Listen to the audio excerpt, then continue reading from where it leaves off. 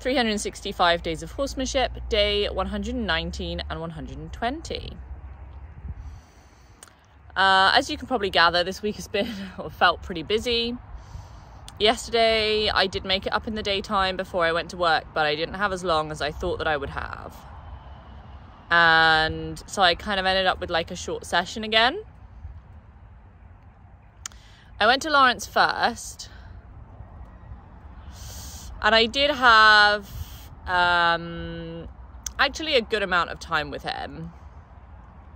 I really tried yesterday, having noticed the day before that I have been rushing him with this sulfur that I've been putting along his dorsal line, and so I really yesterday wanted to just try to take it a little bit more slowly, and try to leave before he got concerned. It's so challenging though when it's a job that has to be done, because during the process he just gets concerned so quickly and so easily. And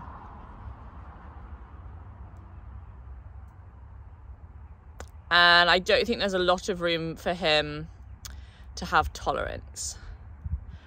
I was definitely more happy with it yesterday than I had been the day before. And it took me, you know, sort of the whole 20-minute session that we had. And I was happy with that. I was definitely happy to give it the time that it needed. Things didn't quite feel great yesterday with him. It felt better than it had done a couple of days before, when I had initially realized that I'd been pushing him too fast or too far or too much into concern, and it was impacting his trust. So I definitely did a better job and felt better about it, but I didn't really feel that I was making the right choices, or maybe that my timing wasn't very good. With Mia, I had a nice easy session. I just went in and walked and went into flow when there was a focus change, like a category change from the grass to like literally anything else. Tried not to stay too long, just for a couple of breaths, and then got moving again. I just did that a couple times and left. But today, I had a better day. I came up today, I've got the whole day off today, and I made myself come, because what happened the day previously is that I had done all my other things that I wanted to do first with my day, and then come for the horses just before work, which just doesn't work out, because I always end up later than I think I'm going to be, and I don't have as much time as I think I'm going to have.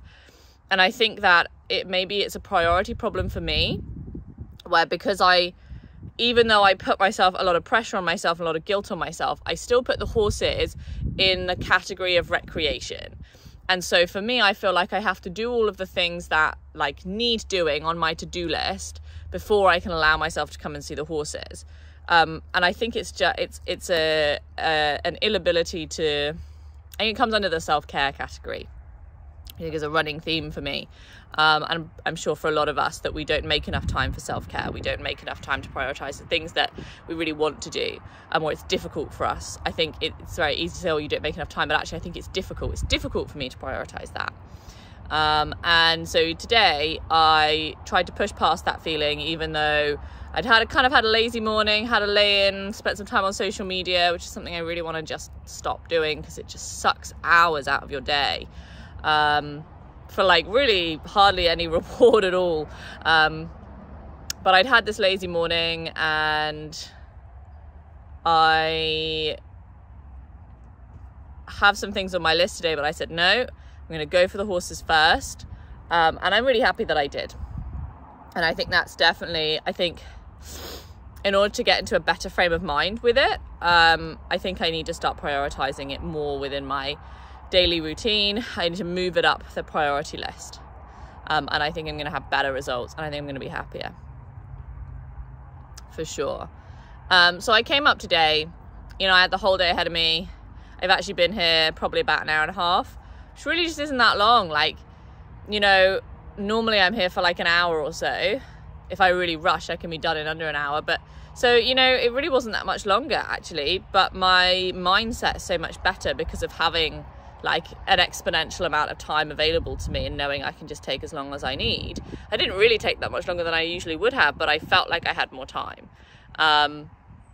So I'm definitely going to be trying to schedule my horses earlier on in my daily routine, for sure.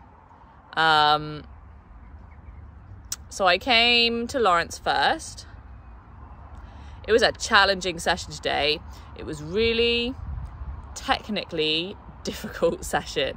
And I think I'm sort of understanding why it's been difficult with him recently today. He has quite sensitive skin.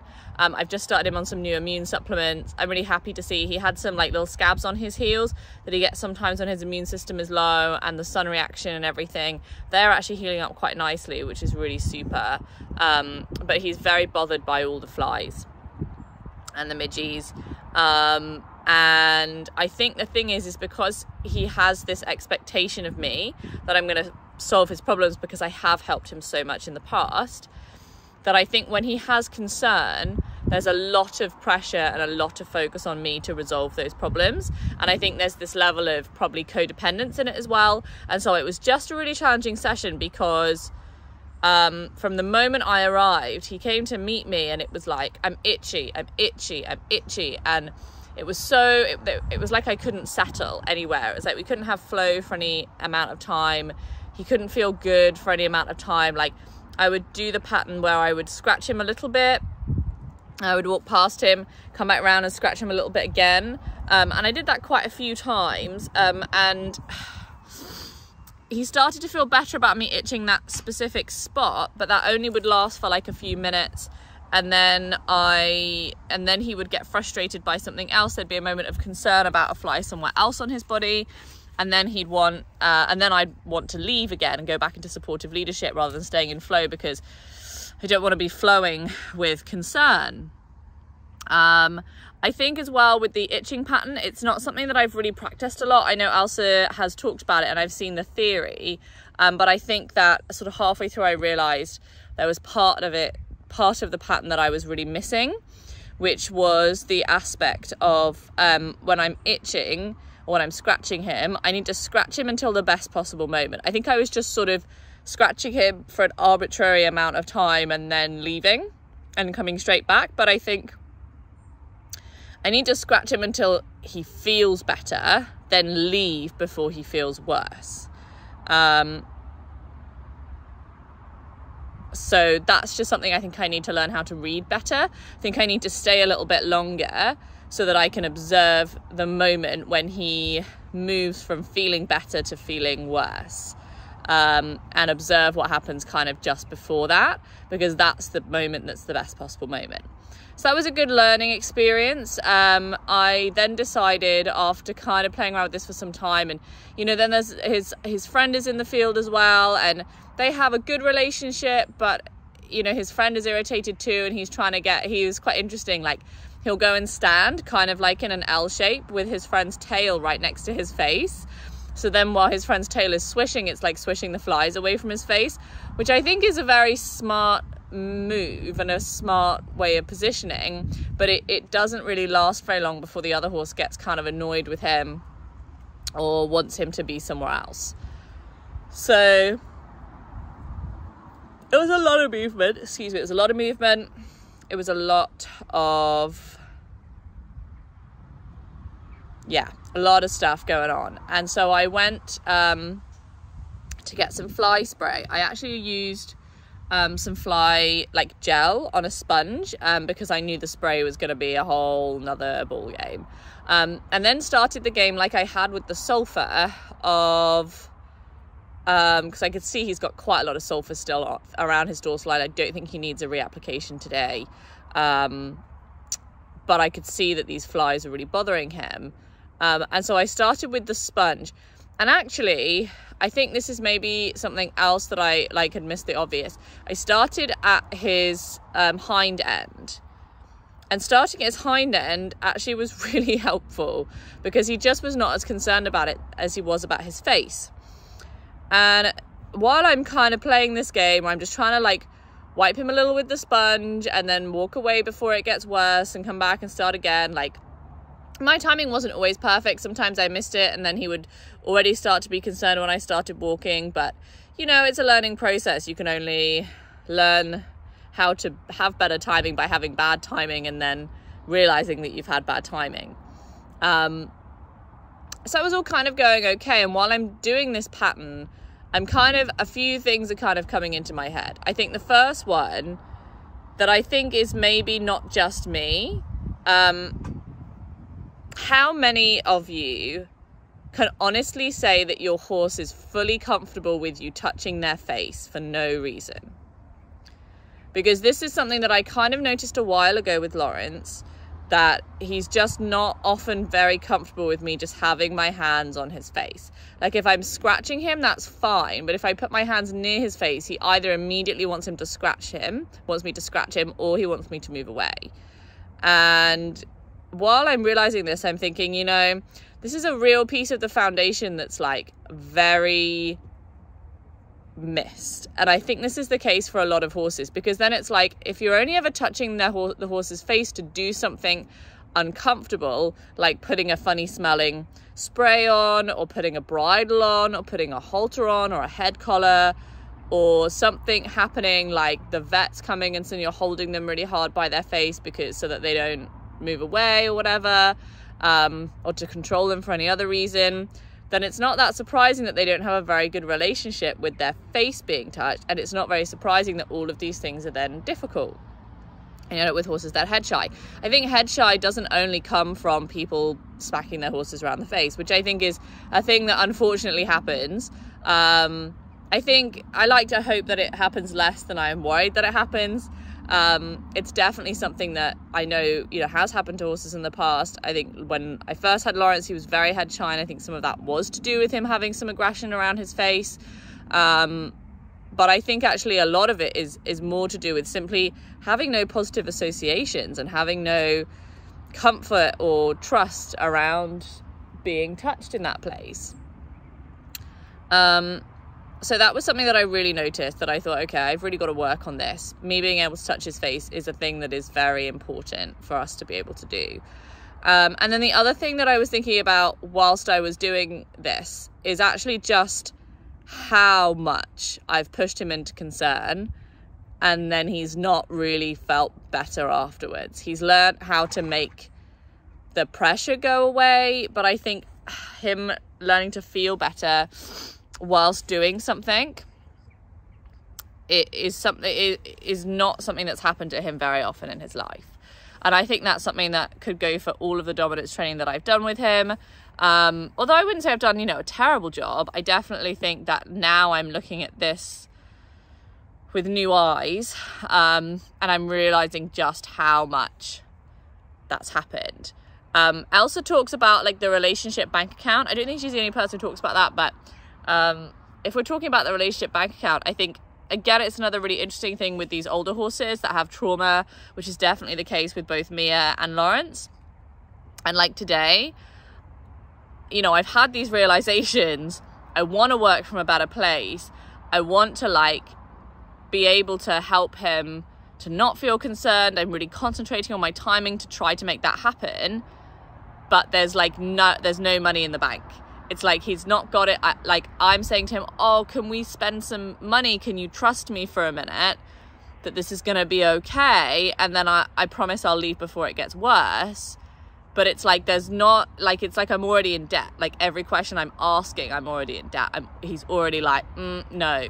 Like there's a very small amount of allowance for it. And it like makes the journey like super duper slow.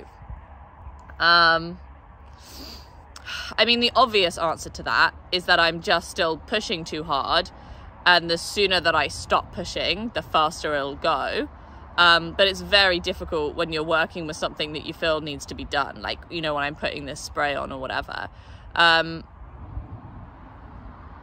guess there's a level of that I also just need to let go of, because ultimately, you know, I didn't put fly gel on him yesterday or the day before that. Like, he doesn't need it. So actually maybe it is okay for me to just work with it really slowly.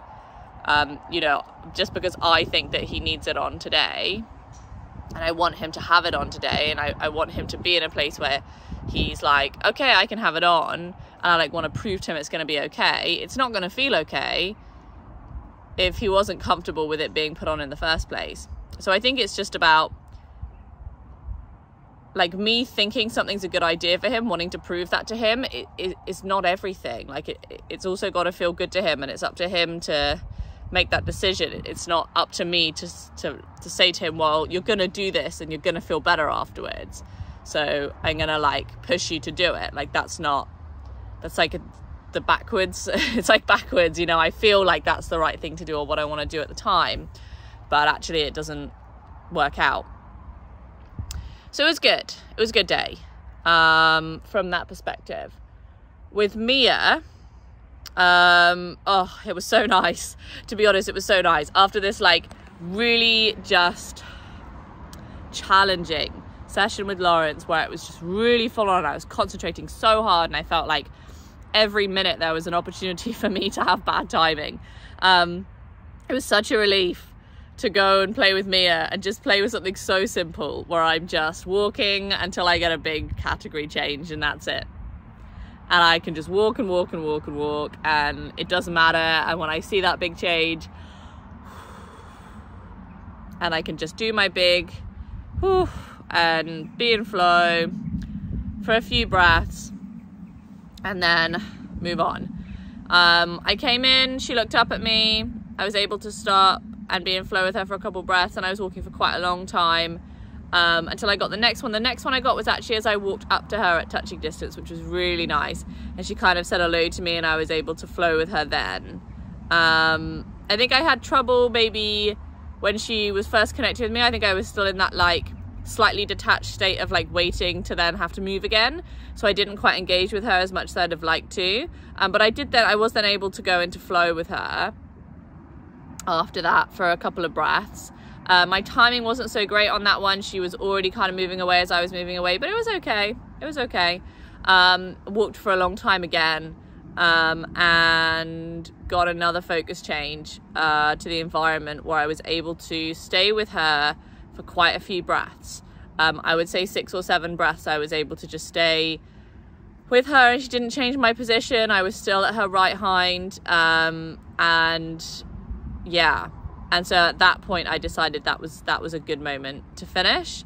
I definitely was walking for quite a while, but it was okay, and I think that something that I've discovered that I'm now doing to help me with the like boredom, I guess, of doing the same thing for a long time, is I've started using it as kind of like a workout for myself, of like practicing my own walking and my posture and really engaging my muscles, and I've started experimenting with like walking backwards and like walking sideways and like lateral movements, things like that, and it's brought up some interesting ideas about how we ask horses for lateral movements. And I think just doing those movements myself was really interesting, seeing, you know, like what kind of movement I'm asking the horse for. I think it might improve my feel as well.